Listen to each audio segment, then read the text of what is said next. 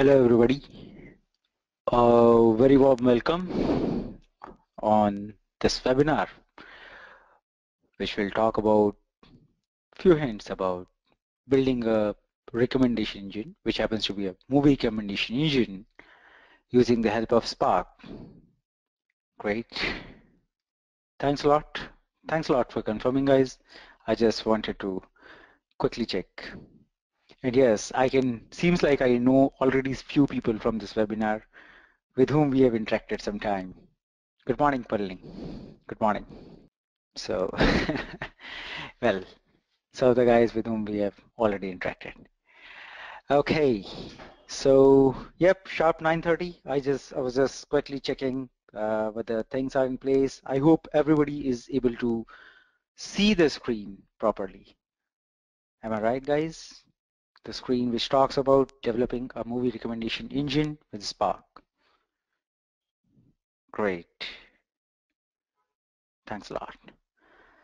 So, okay, very quickly, let's just get started. Welcome, guys, to this webinar.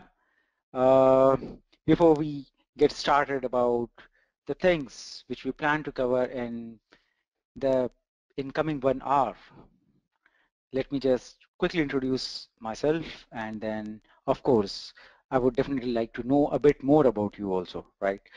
Uh, my name is Vishal, and I carry almost more than 12 years of experience overall. I'm working in this big data domain, so-called big data domain, because when we started, there was just a set of disruptive technologies altogether. Since last almost 5 years now. Like most of you, my journey started in Hadoop and then eventually had to graduate towards the different systems. Now I'm primarily working into the domain of so-called Lambda architecture, wherein you just try to integrate these batch analytic systems plus real-time or near real-time analytic systems along with the legacy systems themselves. Typically, that's the area which is called Lambda architecture. Um and when it comes to the different domains, it's primarily into the domain of finance, banking, retail, quite a few projects about healthcare domain, some other domains as well, but well, they are quite negligible as compared to this. Oh, well, I think that should be good enough as an introduction, seeing that it's just 1 hour duration, which we have together, right? Well, more than that, I would definitely be more interested in seeing or knowing some of you. If it would be great if you could just type quickly about, let's say, I of course know your name, probably a bit of your overall experience, the background with which you are coming, and let's say what exactly do you think is going to be your expectation from this webinar.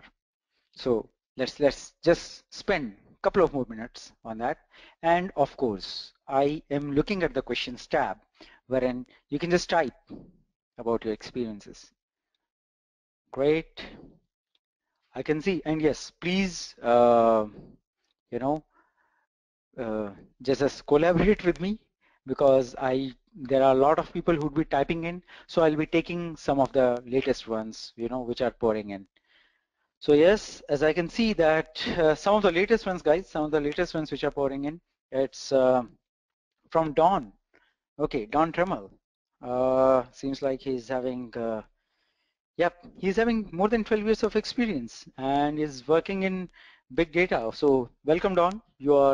I think we share quite a lot of background in terms of number of years of experience. He's, I think, currently working in Gap Inc.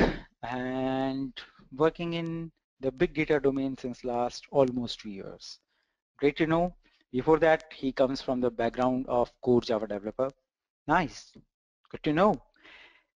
There is Natalia, who is having, I think, more than 8 years of experience, and she primarily comes from the background of data warehousing.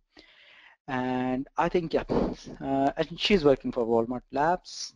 Great.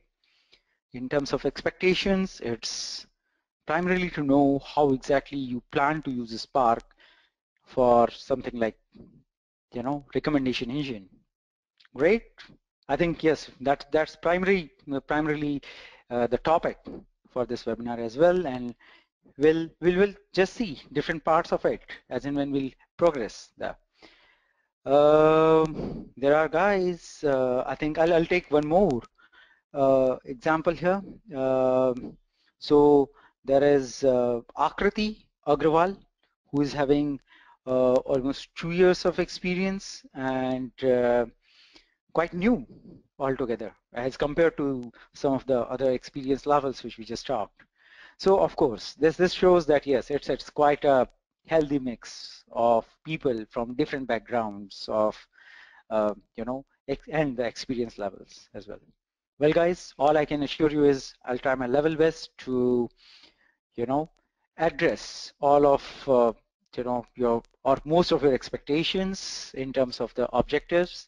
Or well, with that, let's just quickly come to the topics which or the objectives which we had in mind when we were discussing or when we were designing this webinar. So at the end of this webinar, right, of course, when you talk about a recommendation engine, probably that itself is a deep theory in itself, but at a high level, what exactly a recommendation engine is, you should definitely have an idea about it. Major companies which are using recommendation engines, definitely, it's not just that there should be a slide which says, hey, so and so companies are using recommendation engines. Probably let's see some of those examples in action, or we might already be seeing some of those examples in action, but let's call them out, right? So that's a second objective which we have in mind. The third, coming to the crux of the matter, when you talk about the recommendation engine, what are the different approaches which are taken and which approach is the one which is more common, right? So we'll talk about that, and eventually uh, we'll talk about what really happens or how exactly you can use Spark, and there is a component called machine learning library, right? So MLlib. So how do you use Spark and machine learning library along with to generate a recommendation engine? And if some of you have attended, the courses earlier or some webinars earlier, we typically don't do anything without hands-on. So my idea would be that even this in 1 hour session, let's spend almost kind of, let's say around 30 minutes, 40 minutes of time for the theory part of it, and then another 15 minutes, 20-minute sort of time for a bit of hands-on, right? Wherein, of course, in a one go, or since the language, the concepts might be new, so idea would be to see the things in action, or to quickly put the things into action, whatever we have just learned, right?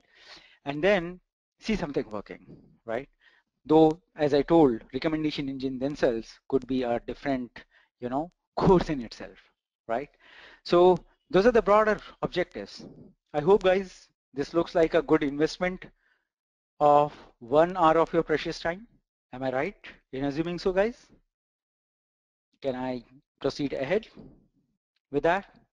And yes, one more thing, which is kind of a question or common question, that will the PPT be available? Will this recording be available to me? So guys, the recordings of this webinar, the PPTs of these webinars will be mailed to you, to your registered email IDs. So don't worry about those aspects, okay?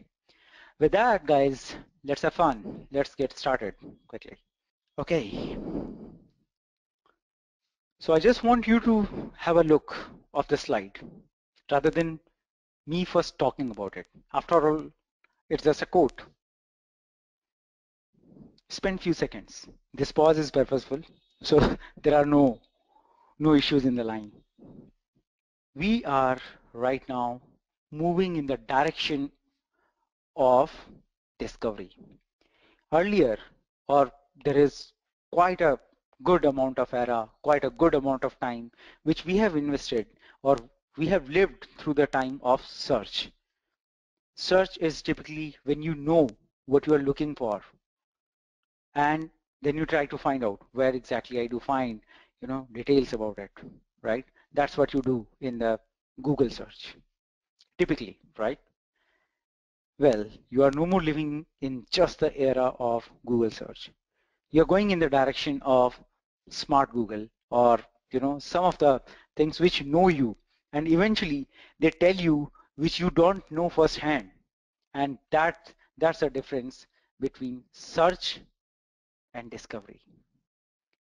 In fact, that's one of the biggest mantra also for most of the machine learning enthusiasts. When people say, what do you expect, right?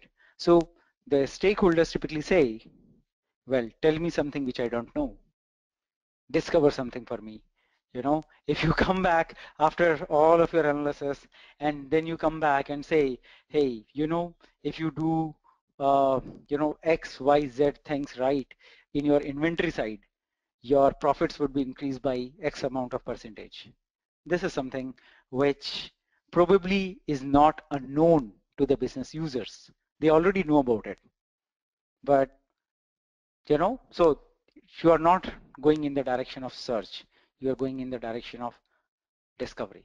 So what does it mean in terms of the discovery, right? It is easy to say. Let's see with some examples, right? So the difference, typical difference between a search and a discovery. So moving on to the next slide, which we feel, or which is quite personal. I'm sure most of you would have seen these things in your life at one point or the other, right? So some days back when I was visiting Amazon, I just searched for Kindle and then closed the session. And eventually, next day, when I logged in back with my email ID, of course, it started showing me that apart from just the Kindle, you might be interested in, or the related items, which you have viewed. I'm sure all of you have seen that, right? That's a perfect example of discovery. I knew that I'm searching for Kindle, but what I found is there is an adapter, there is a case which comes, okay, which is like, again, which is specific to the different models. Then there are some better options, right, in terms of iPad or any kind of tablet and all. That's the example of discovery, right? When I was doing the search, I was pretty much sure that I'm looking forward for something like, Kindle, but I was not at all sure whether, I I would probably be interested in, let's say, an iPad or something like that, right? Wherein probably, and they have the effect wherein you can actually change your mind to go for something higher, or probably you might even end up buying some, more than one thing. Typically in the behavioral economics, we call it as impulsive shopping, right? So these are the things which trigger these kind of behaviors altogether. That's the first example of discovery, right? So effectively, you're talking about recommendations. And this is just one example, right? This is just one example. We'll be coming to some more examples, few minutes down the line. But yeah, building on the same things, right? Broadly, when it comes to the recommendations or the different approaches which people typically take to generate the recommender systems, you have you have three approaches, main approaches altogether. One is collaborative filtering, okay? The second is content-based content-based recommendation. And then the third one is typically called, actually it's not, it's like a hybrid method, or it's a combination of previous two. So now, just going one more level down, when you talk about, or when you suggest the things to people, wherein when I suggest you something which is based on the recommended items which you suggested to other people who had the similar tastes like you, okay, and when I go ahead and I try to suggest the same things to you, right, that is the typical example which of collaborative filtering. When you talk about your content-based filtering, that is typically the example wherein it is more personalized, right? Right now, in the first case, I said, I'm going to recommend you something which I recommended to another person who was similar in taste, who had similar taste like you, right? The second approach, which is content-based, is actually the one which is more personalized, because the user gets recommended for the items which are similar to the ones which you have preferred in past, right? So not sure, again, Amazon is my favorite example. In the recommendation section also, they have multiple sections, okay? The sections which say the users who bought whatever you bought, let's say in past, also bought. There is a section. Then there is another section inspired by your purchase history. Probably you can even open on the sidelines if you are in front of your system, you can actually open that. Then there is another one, there is third one, which is actually not a recommendation, but it's kind of an example of hybrid, which talks about trending or most sold items, or currently most of the people are looking at so and so items. Amazon actually has reached to the stage wherein they kind of, give you almost all kind of recommendations. Okay, so the first one which said that, users who liked it or users who bought this item also bought something else, that's a perfect example of collaborative filtering. Inspired by your purchase history is the best example of content based. And then the third one, which is hybrid methods, basically it is that trending thing. It can be treated as the hybrid method, wherein they use a lot of collaborative filtering and content-based approaches. They mix and match. In fact, the most successful ones are the hybrid methods altogether. But yeah, people typically start from one of them, and eventually when they mature, they go in the direction of hybrid methods altogether. Okay, so seems like we just covered kind of, let's say different kinds of recommendation approaches. Let's just check very quickly. What did we learn, or did we learn something? So, and this is a question back to you guys. It's you, if you have attended our sessions earlier, they're always interactive. So guys, last.fm, there are, if you have not, you must have visited it, those people who love music and all. So which kind of recommendation is this? Which kind of recommendation is this? And yes, I can see that people have already started answering. I'm just looking for some more responses, guys. Okay. Well, guys, there are very few right answers, wherein it is actually the perfect example of collaborative filtering, sort of. Okay. This will become, of course, some of you might be thinking that it should actually be the part of content based. It will become content based as well the moment you'll start logging in using your accounts. Then it will be more personalized. Next, IMDb. What kind of example do you think it is? Actually, I'm a very big fan of the site. That really helps me a lot. Again, I think the same kind of approach goes there as well. If you are logged into this website without being logged in. I mean, if you just open this website without being logged in, based on your probably session history, your click stream data, whatever you're generating, right? It kind of gives you, it kind of guesses that what kind of, recommendation should be generated altogether, right? Next, Amazon. So, well, what other items do customer buy after viewing this item? Well, now I think I had already discussed that, right? I had already discussed that. What kind of other items, right? So, well, it's a classic case of what? Exactly. Now people are on the right page. Now people are on the right page wherein you talk about, it's a perfect example of collaborative filtering, right? Because we are not showing the example, or we are not showing the case of inspired by your purchase history. What about this? What about this?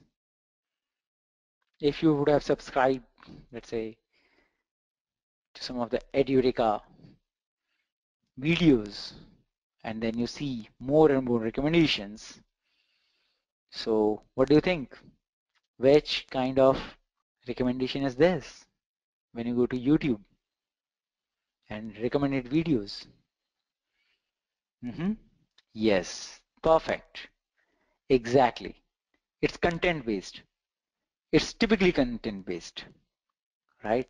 So here the assumption is, of course, on the YouTube side, typically you would be going for channel and all, subscribing. So you should have the behavior of logged in, and then eventually you'll have those kind of personalized uh, recommendations. What about this?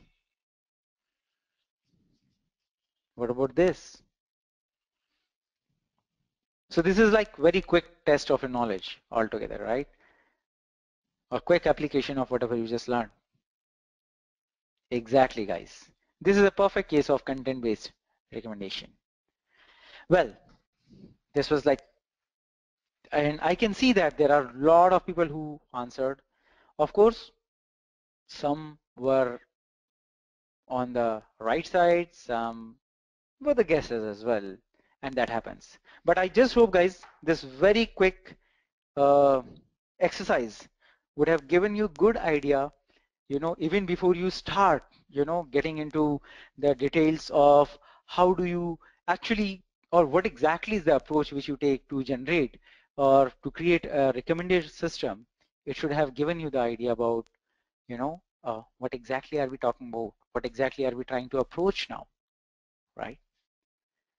With that, let me just move to the next part, which is implementation of the recommendation engine, right? So up to now, we just talked about what are the different kinds of recommendations. Now, I'm going to take the example. In fact, the hands-on example would actually be the collaborative filtering example. But let me just say any generic recommendation engine from the perspective of, whether whatsoever approach you are taking, whether you are taking the approach of a hybrid, or you are taking the approach of content-based, or even collaborative, doesn't really matter, right? So in any kind of recommendation engine, you do have three important parts. The data source, okay? The data source from where you are fetching the data. Based on that, you will start applying your machine learning algorithm. Second, here it is written as Spark, okay? Here it is written as Spark. Well, it is not true. I mean, or rather than not necessarily true. There might be different companies which might be using different components. When we say Spark, Spark is suggested. Spark is a suggested component for the processing part of your algorithm because of its low latency computing. The power which Spark draws is, there are few more details which which we cover actually in our course altogether, but Spark does primarily the in-memory processing of the data, right? So typically Spark would be the place wherein this will be the framework which will be responsible, right?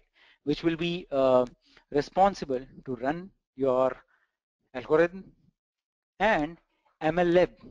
MLlib, it's a library of machine learning algorithms which are built on the top of Spark. So it's a collection of the different libraries which are available.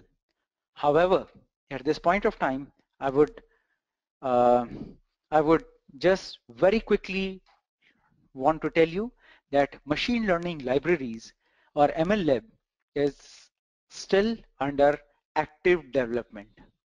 So it is still in the alpha, pre-alpha releases. Of course, you know, there is some time which is required for it to become production ready, but the developer APIs are open. And that exactly is something which I would like to, you know, quickly show you also. With that, just moving forward and going in bit more details there. Guys, this is how a recommendation engine, okay, a typical recommendation engine looks like. You have data source. Well, you are seeing Hadoop coming into picture now. There is Hadoop, there is Spark. I think some two-way interaction is happening with a block called MLlib, and eventually you have application, which is probably going to be your front end for any of the users who are, let's say, on the extreme right side. Okay, looks like a kind of a process flow diagram. Doesn't it look like that? Well, it is almost like that, but let's start analyzing the things in bit more detail, you know, each and every component of it, right? So let's start getting into this part. The first part is the data source, the different sources from which you can fetch the data. And as I can see already on the questions tab, that there are so many people who are saying, can I fetch the data from Cassandra? Can I fetch the data from HBase? Or whether can I fetch the data, let's say, from any other NoSQL database, or even for that matter, let's say in RDBMS? Well, I think this particular slide should be giving you the idea about it, that your data source could virtually be anything altogether. Your data source could be a simple, you know, CSV file, tab separated file, Excel, probably an RDBMS, a simple file system, or just a directory in HDFS, or even in any of the, you know, NoSQL databases also. So I hope I saw at least there are like 10 or 15 questions which are already in this direction. What could be my data source? I hope all of you got the answer in those lines, that, you know, it could be virtually be any of those data sources, popular or known data sources, from where um, Spark can consume the data. Now, this is the first part wherein you're just talking about the data source. If you zoom in to the second thing, which was Hadoop. Now, well, you have just told that the data can be taken from different data sources, right? But guys, you know it better than me there, I would say, that your data from the different sources is not going to have the uniform structure. Or probably if you are unlucky enough, then it will not be structured at all, completely unstructured data, some sort of you know, free formatted text, or probably some video files or some audio files and all, or some semi-structured data. Somebody has just dumped the XML files or JSON files altogether, right? So that is first thing. You know, you're talking about different kinds of data which might come. And then the second thing, it's about when it comes, you're talking about the data which is coming from different sources, being accumulated at a single place, and more often than not, it's huge amount of data. Clickstream, you know, somebody's just visiting your website 10 times, and then there are 10,000 concurrent users, and then I don't need to talk about how much data you are going to generate per hour, right? That's where it's the natural playground of Hadoop. That's where Hadoop comes for your rescue, isn't it? Right? So there, Hadoop acts as kind of your staging area. That's where either you have Hadoop or you have something which kind of, let's say, dumps the data into Hadoop. Probably it might even be something like Flume, it might even be Kafka and all, right? Your popular messaging, distributed messaging systems and all. So they will come into picture here. That's the step two, wherein it's kind of your staging area altogether, right? Then comes the third part, that's Spark. So once you have all of the data which is in place, Spark comes for the processing part. Up to now, whatever you have handled is basically the storage side of it.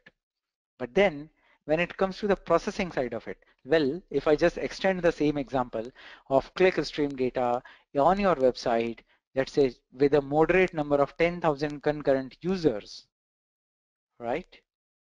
You're talking about a huge amount of data. Processing is one part, but if you do not process it in time, that's where you have the problem. And Apache Spark, at this point of time, those people who are not aware of what exactly Spark is, it's a cluster computing system. Sounds like Hadoop?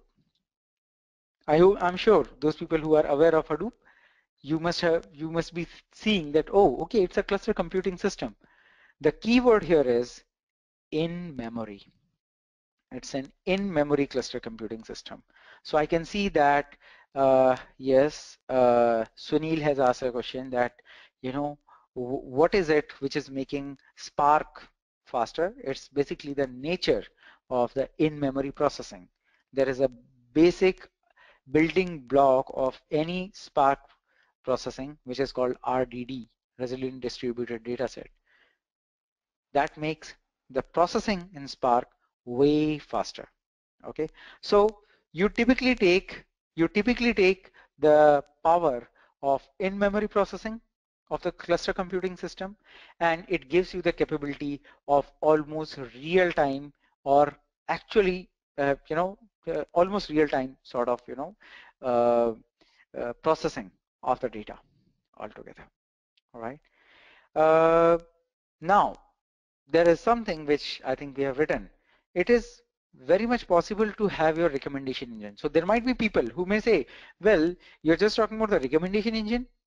Aren't you just talking about something like your machine learning algorithm?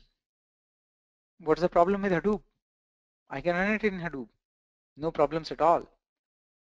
There is absolutely no problem from the schematics perspective. But the problem comes when you talk about recommendations in time, right? You definitely want to generate a recommendation when the person is still there on your website. You don't want to generate the recommendation tomorrow when you do not have the guarantee whether the person will come back or not. Am I right? It basically gives the more time per user on your website. I hope guys you are able to connect, right? And hence the performance part becomes very important. And that's where Hadoop lags.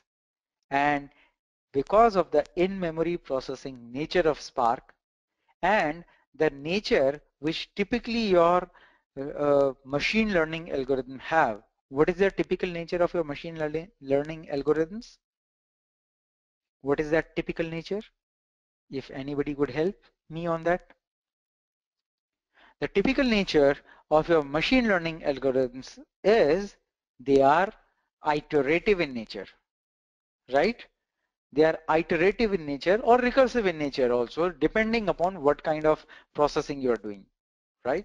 So they can be of any of these natures. These are not the natural playgrounds.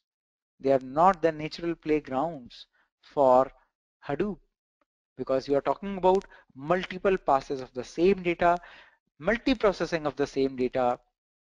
No, something which is definitely not for Hadoop. And hence, Spark plays a big role there. Comes MLlib next. So MLlib, when it comes to MLlib part, MLlib is something wherein it's a machine learning library. So for example, guys, In fact, you will see the example which I'll use today. Of course, time would not allow me to tell you the entire algorithm of machine learning which I'm doing, because ultimately I will be invoking the library there. This is called uh, alternative least square method. That's one of the most common methods of collaborative filtering. And the point is, the moment I said alternating least squares method, I'm sure, or correct me if I'm wrong, my assumption is more than half of you either would not have worked on it or probably might not even have heard about it, right?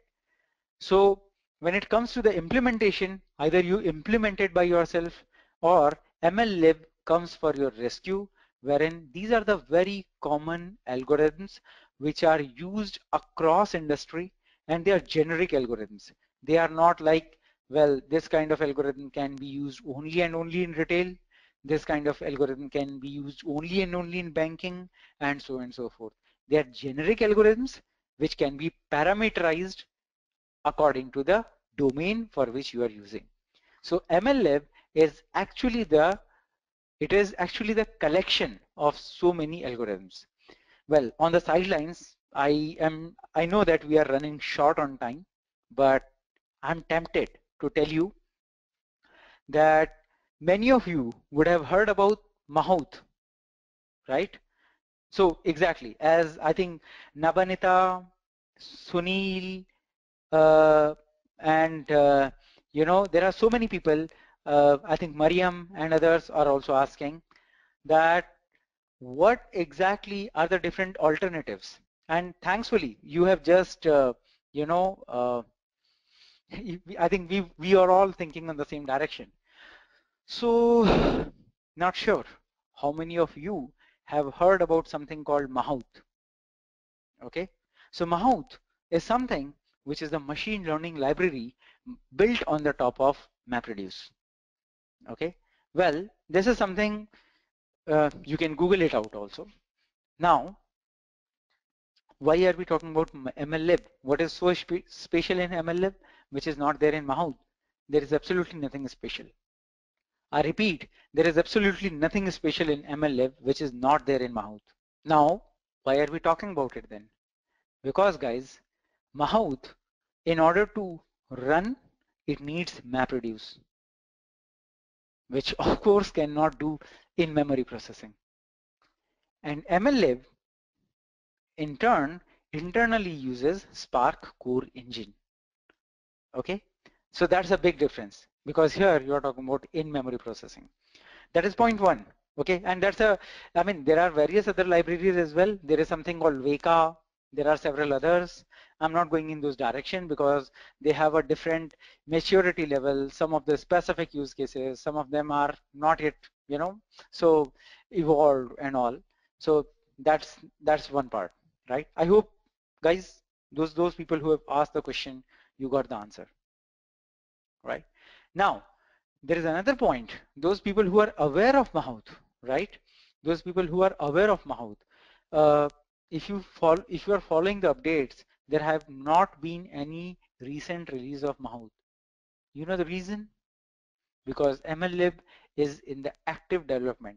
The overall plan is to move these machine learning algorithms as fast as possible on the MLlib and eventually make it production ready and have its proper release, right? So right now that pre-alpha release and all, the disclaimer here is some of the signatures may change in future.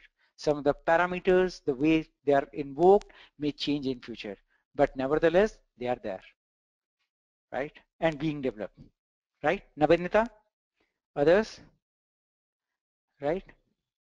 So there is another interesting question. Does Mahout integrate with Spark? The answer, plain answer is no. Because if it is, then probably we should not even be talking about MLlib as of now, right? So that is on the MLlib side. And hence, guys, that's where I would like to take you back, okay? I would like I would like to take you back to the same slide where we started. We just completed the circuit. So now this gives you the complete picture, right? From the different data sources, you definitely need a good, healthy staging area on which you can rely, right? Hadoop is the best candidate there. Uh, you can replace Hadoop probably, but only in that case you are at your own risk, right? You are at your own risk altogether. Typically, we use Hadoop or HDFS to, specifically to just store the data. Or if you have already existing infrastructure, probably you might even like to run your Spark jobs as yarn jobs altogether. Well, there are some plus positives and negatives about that, but more on that sometime later, right? So, and then comes Spark and MLlib combination, wherein MLlib machine learning libraries are invoked on the data, which use Spark as the underlying engine. And then you have the front-end applications, which will typically be the web applications written by developers, and which will probably be making some Ajax calls or whatever calls they want to the backend to fetch the data, right? And that's where you typically see the almost real-time recommendations being generated for you, right, guys? I hope this gives you a bigger picture, a better picture, right? This was about the recommendation engine, or maximum I have to say about theory. So are we done? Of course not. Of course not. We still have almost 20 minutes, I think. And with that, I would like to leave this PPT. I would like to spend some time on my, okay guys, as you know that we typically like to back up all of our things on with a form of examples, right? So for that, let me just quickly open up the Spark shell. So this is how you typically fire your Spark shell. Again, there are quite a lot of short circuiting which I have done. Okay, that is the assumption that you already know where exactly Hadoop is installed, and you know uh, you are just invoking the Spark shell there. So yeah, at the same time, by the time my Spark comes up, right, one thing which I would like to tell the entire class, that if you want to know more details about the course, about its offerings, what exactly we have as of now, you can visit the website edureka.co, Apache's Spark Scala training there. You'll get the details about upcoming batches, you can get the details about curriculum and other stuff, right? So you can just visit there if the contents excite you, if the if the approach excites you there, right? And at the same time, we have provided the numbers there in case if you have further queries which are probably not answered here, right? Um, this is where you can just get the more information from the sales side of it. Okay, that was it. I had to say from the sales side, because ultimately this webinar is about knowledge sharing, right? So coming back, guys, coming back here, right? Now, this is where you have, okay, so when I invoked my Spark, my Scala shell came up. Scala is a programming language, and by the way, those people who might be interested, uh, right now the way our course is structured is we spend, of course we understand that not many people would be aware of Scala, and as I can see Ravi and even Don, Michelle also has asked this question, that do I need to be a Java professional for it, do I need to be a Scala professional for it? And there is somebody who is saying I'm from PHP background. Well guys, we understand that you are all having different experiences, different levels of experiences, coming from different backgrounds, but Spark works best with Scala. It's written in Scala, first thing. Second, uh, just like in Hadoop, right? What is your natural choice for MapReduce? Natural choice is Java, right? Because eventually you get the easier integration and you avoid quite a lot of headaches in terms of integration, in terms of performance as well. The same argument, the same argument goes when you talk about Scala. That is the first and foremost argument. Another part, right? Scala in the terms of performance stack, it sits very much near or almost, it has almost same kind of performance when it comes to Java. Eventually it converts its code into the byte code. And when it comes to and of course, Python is like way different on the different quadrant itself, right? So I don't even have the numbers with me, but, and I think as some people are helping me with it. Okay, so here is Palni who says Scala is 10 times faster than Python. Thanks for the statistics, Palni. By the way, I know Palni already. We have interacted in some of the earlier classes. Thanks, Palni, for helping me. Okay, now coming back quickly. Uh, so let's just get started. And again, guys, I don't intend to, explain you the syntax. That's not the idea. You should just be trying to understand the overall flow altogether. What exactly are we trying to achieve, right? Because at this point of time, having the expectation that you understand the code, you understand the call, you understand the all of the, let's say, import statements and all, of course, it would be unjust, right? But let's share the excitement of, um, quickly seeing something up and running, right? And it would be all command line based, by the way, right now. So guys, the first thing first, right? Uh, I would just go and I will say, this is one of the publicly available data sets, okay? One of the publicly available data sets which I'm using. Well, there are some guys who are asking the questions in the terms of, is Hive used as one of the data sources? You can use, but typically, Akriti, to come to your question, typically you would like to use something called Spark. Is everybody clear now? Yeah, so Akriti, I was just coming to the part wherein I just mentioned that you can use, but eventually you would prefer to use it along with Spark SQL rather than with MLlib. That's very rare or probably not even required. Hope you got the answer. Just going forward, guys, just going forward with it. So guys, there is a file and I'm just showing you the first few lines altogether. Okay, just showing you first few lines, and it's like, if you Hive meta store in logs, yeah. I keep doing quite a lot of things in my machine, guys.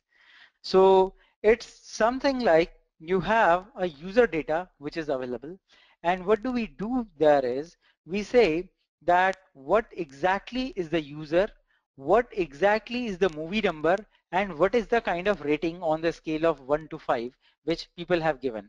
Okay, so this is something, and then this is some sort of record ID which we are ignoring as of now.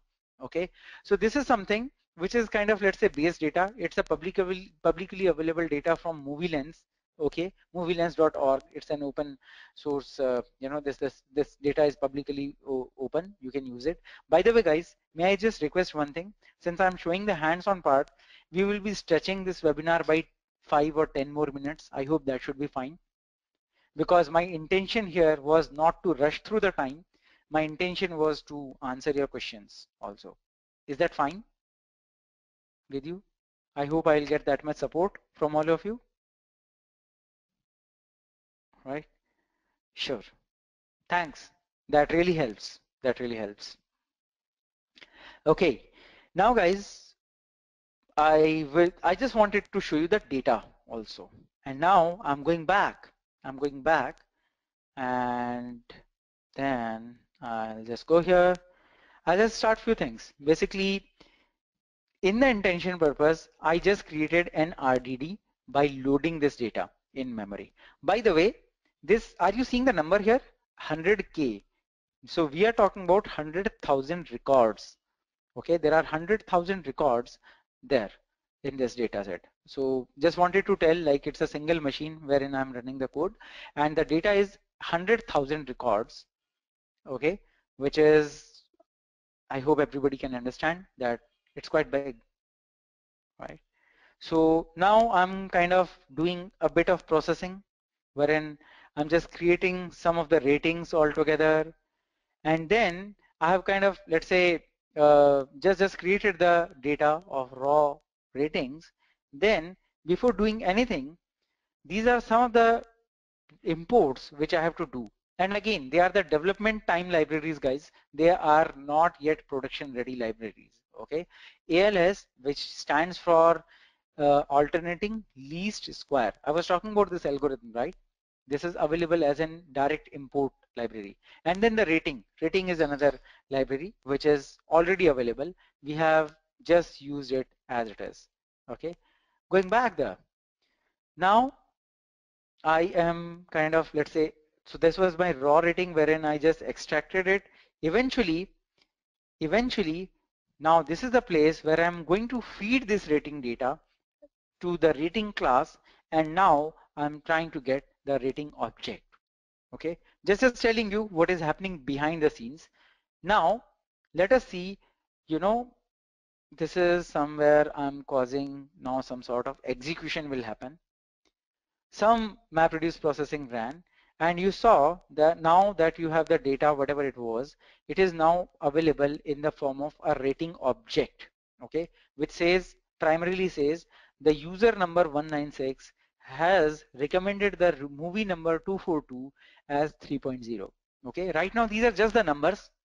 Just, you know, bear with me for a few more minutes, okay, because I will eventually be converting them actually to the movie recommendations.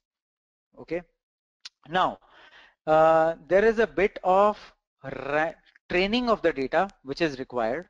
Okay. So typically, I mean, I'm not going in that direction of, you know, machine learning, its concepts right now. Typically, you have a training phase altogether, wherein the ratings, whatever I created, right, I'm just phasing them. I'm just passing three parameters to it: the rank, the iteration, and the lambda. Basically, these are the three different parameters which are required for least square method to perform. Okay, importance of that, basically, typically it would be, you need, so right now there are 10 iterations of the program which are running. Well, those people who have not realized what happened, like time is too short to explain on those sides, but just to tell you, just to give you the idea, this program took these two 50 and 0.01 as the parameters of, you know, they are like tolerance parameters and other stuff. It took it and ran the program 10 times, ran the program 10 times by iterating the 100,000 records. Okay, every iteration, it went through 100,000 records. It did it 10 times, right? So we are talking about thousand records, by the way. And how much time did it take? How much time did it take? So again, I'm not, of course, asking you to tell me the seconds. You got the sense of it, right? So this is something wherein I just wanted to bring some of the things. Now comes the testing phase of the model, wherein we typically say, okay, now that I have the model available with me, can I predict that for the user number 789, for the movie number 123, what would be the rating? And the predicted rating comes to be 2.5767 and something. So I'm not really going and physically checking that. Now, that is the advantage which I'm taking of this short time available. What I'm now going to do is, at this point of time, the disclaimer is that yes, your predicted ratings are correct. If you go back to the data you try to verify, it will show you there. Okay, that is something which I have verified from my side. What I'm going to do is, in the interest of time, I am now using this model. So that's where you'll, so this is like, typically guys, right now you are, whatever you are seeing is a super short circuited path, I would say, wherein I did a very quick training and then did a very quick validation, and then now I'm on the side of recommendation product. Guys, let me tell, the previous two step, the previous two step of training validation, they are the guys who take 90% of your development time. Till the time, because that those kind of parameters which you saw, right? 50, 10, 0, 0.01, etc. They take huge amount of time to arrive at a certain number, and the only way is hit and trial. For some cases, there are some accepted numbers. For some cases, there are not. And in some cases, they are even supposed to be designed or decided at runtime, for which you have another set of statistical models. Okay. So hence, idea is to tell you that there are, like, it's complicated, right? From the machine learning perspective, right? Right now, since the focus is on how exactly Spark does, right? So these are the recommendations which are kind of generated for this user. Okay, still it doesn't make sense as of now, right? Now guys, this is the place where I generated the recommendations. Looks like okay, but now comes the time when I attach it to the data set of movies. So at the same place where I had the user data, I have the data of movies also. And now is the place where I load the movies, and I reflect back, or I throw back this data to the movies data set. That's what I'm going to do now. Okay, so basically I'm first creating the titles all together. Okay, and then basically collecting them as map. Eventually, if you look at it, this is where I'm just creating the numbers. I hope everybody remembers that I had the user ID, I had the movie ID, and then I had the rating. Do you guys remember? Right? That's how your ratings objects were created, right? That's how your rating objects were created. See this? User ID, this, and eventually the rating which you created, right? Right? And here, what I'm doing is I'm just creating, let's say, a mapping altogether, right? This ID belongs means such as a movie number, or this number belongs to a particular movie name altogether, right? That's what I just did. Go back and time to connect the dots. Okay, so I'm not going into the syntax, but I hope it should not be a rocket science. What I'm doing is I'm saying movies for the user. Eventually the ratings dataset I created, I'm searching it for the key, all the keys which I generated for the user, and I'm looking for the user ID 789. Okay, so I'm kind of hard coding it. Eventually I'm seeing that these are the recommendations which got generated. Okay, how many recommendations are generated actually? How many recommendations did I generate for this user? I generated 33 recommendations. Okay, can we see the recommendations please? Yes, why not? So I'm showing you top 10. Are you seeing this? Take 10, take 10. It's like limit in terms of SQL. Okay, so I'm limiting these recommendations and I'm saying show me only top 10 recommendations. You get the recommendations for this user based on the rating which this guy provided, right? Eventually these are the different recommendations. This is a very short circuited path. Eventually when we will be integrating it with our course material, okay, of Spark, we will actually be creating it kind of a entire project wherein we will first be giving the details about, like the philosophy behind it, the ideas behind it, and then the code, and probably not probably, of course it would be in the form of a project altogether, right? But guys, I just wanted to quickly give you the idea in few minutes time itself that what exactly does it take to create a quick recommender. Well, just to underline, you just process 100,000 records in seconds, and then you created a model. Of course it was super easy because code was already written and I was copy pasting and running it, right?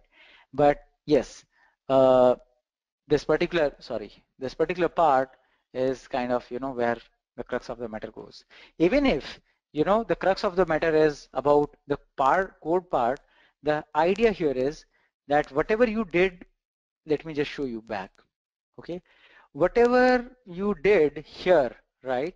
Where does it go? ALS.train and ALS.predict, etc. Whatever you just did is kind of just a call. It's just a call to MLlib library and nothing else. Everything else is a pure Spark code. It doesn't matter at all. Right, guys? So I hope. So Palini, I think you were asking a question. I accidentally gave the answer at this point of time itself, right? So eventually, that's where the power comes. One, you don't care about the implementation of this kind of algorithm, right? The first thing. Second, the speed. With that, guys, I hope you got a good idea about how exactly the things work. Right, guys? I hope so. With that, if I go back to the uh, PPT, well, that's where I would like to conclude my presentation. And I hope I was anyway trying my level best to answer. If you really want to see some more references, these are some of the references which they provided. They will be all available. Again, I repeat at the end of it that they're all going to be available on your, uh, mail IDs. So you can refer them. And guys, if that excites you enough, if you care to visit this website, edureka.co, eventually Apache Spark Scala training, and there you'll get all of the information. So if it excites you, let's see you sometime in class. That's all. Hope guys you had a good time. You got something as a takeaway. With that, logging off. Thank you. And do provide your feedback. Looking forward for that. Bye. Bye as of now. Thank you guys.